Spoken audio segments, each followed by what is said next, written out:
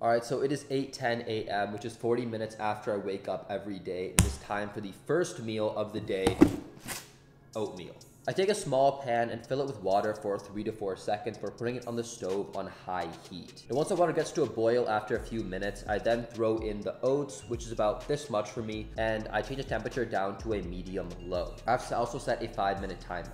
Once that timer goes off, I come back to the stove, stir up the oats, and set another 5-minute timer. Once that timer goes off, I know the oats are done, so just stick to the pan just a little bit. And then I throw up some cut up banana and eat it with a protein bar. I do not like eating a big meal first thing in the morning. It makes my stomach feel very uneasy. Oatmeal gives me that perfect balance of getting just enough food in me, give me enough energy for a good workout, and a bit of protein, without, that whole stomach problem. I also do love starting breakfast off high in fiber. I cannot recommend that enough, because if you're not pooping right throughout the day, you cannot do anything right. And then just a note here, I do have a slight dairy sensitivity, and I also try my best to avoid eating sugars, which is why I stopped eating cereal for breakfast. Even the keto cereals and soy milk alternatives just didn't do it for me. Oatmeal really is the king of breakfast.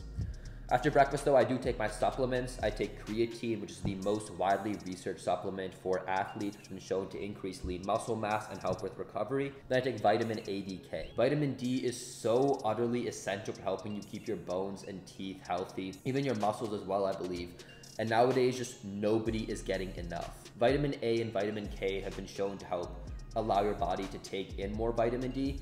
I take 5,000 IO, which used to be like on the higher end, but nowadays new research has shown that it is the new recommended amount for adults. Those are the supplements I take with breakfast, and that is first meal of the day. All right, so it's now been about 3 hours since my first meal. I've either gotten an intense workout in or some focused time at work, so I'm gonna need to take in a lot more calories. I throw in about this much butter into a pan on medium-low heat, and once it gets all spread out, I crack in 4 large eggs.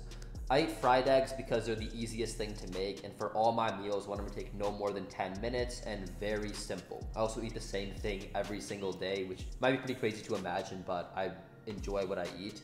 Another benefit of eating the same thing every day is my pantry is incredibly organized. I use clear plastic containers for just about everything with a catch-all drawer at the bottom. When I'm gonna grab my whole grain bread and eat that with the eggs, I like my eggs sunny side up, and once I take them out of the pan, I then toss in 2 pieces of bread at the time, and of course throwing salt and pepper on the eggs. And that there is meal number 2. There's gonna be a lot of people in the comments getting upset that I use plastic utensils and paper plates, but in my lifestyle, I just think it's very well worth it. I don't like spending the time to clean off my plate because I eat so many meals throughout the day. And because I'm a single person, I can't load the dishwasher up, and I'm gonna run out of plates before the dishwasher finishes, so that would just waste water. But just to make you guys feel better though, I did email the city of Fort Worth for permission to plant 3 trees in a park next to my apartment, right over there. I'm not kidding, by the way. It's called the Tree Grant Program through the city's forestry department. So I think trees will be a great way to offset whatever emissions or harm I'm doing to the environment. All right, guys, we are back in the kitchen again, and not for meal number 3, for our daily veggie shake. Every other month, I buy broccoli, kale, spinach, carrots, cucumbers, asparagus, avocados, Brussels sprouts, and asparagus in large quantities.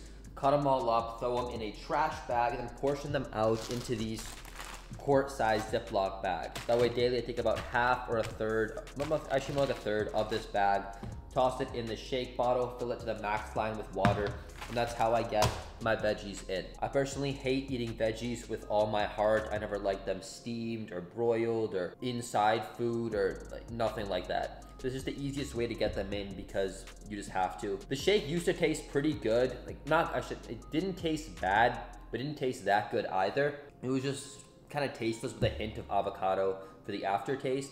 But once I added in the Brussels sprouts and the asparagus, it tasted pretty bad now. So I'm gonna toss those out in the next run, but sticking to those 3 fundamental ones, the kale, spinach, and the broccoli, and throwing in those other veggies is really just an awesome way to get your veggies in because they're super important.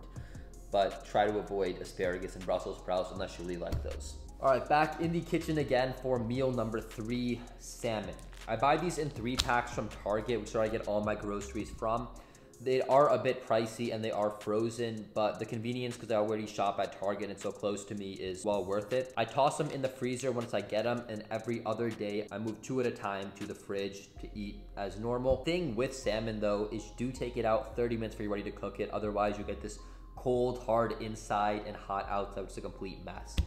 So let's throw these bad boys, this one bad boy, on the stove. Once I take the salmon out of the packaging, I wipe it down pretty well with some paper towels to get any extra moisture out of there. After that, I throw it in a pan with some butter and turn the stove on a medium low. I have a bit of time till the pan warms up, so I marinate the salmon in the pan just to save when I'm gonna clean up one more thing in the kitchen.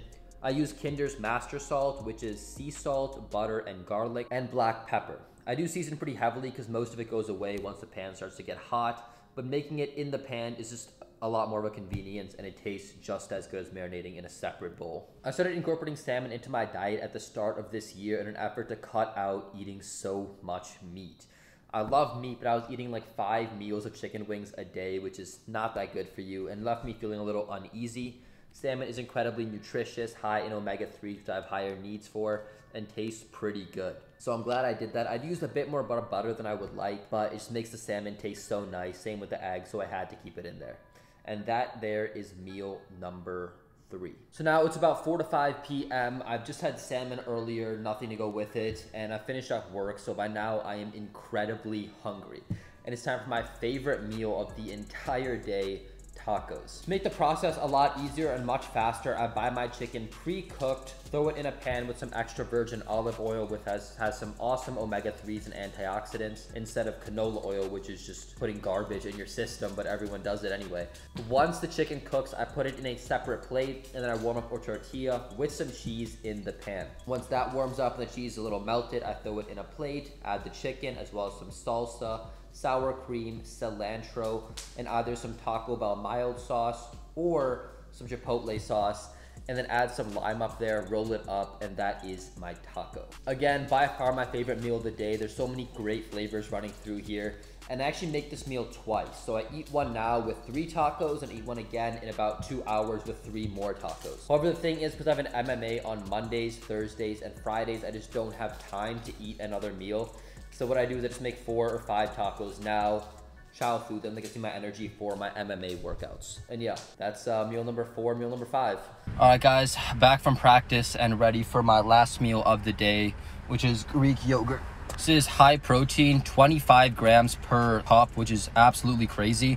The other kind of Greek yogurts cap out at 15 grams, but all that for 0 added sugars, just 3 grams of total sugar. Killer. But I'm not gonna have 1, I'm gonna get 2. So final meal of the day.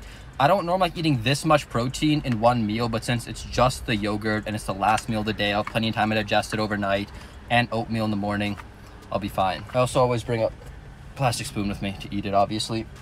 And yeah, that's what I eat every single day. Hope you were able to take something away from this video. I think this is a perfect balance for me, where I'm getting a good enough amount of meat, a lot of carbs, but it's also very adjustable. If I'm cutting or bulking and easily increase the amount of bread I eat, decrease the amount of eggs. It's like for the oatmeal, the eggs, the tacos, everything can be portioned out less or more pretty easily.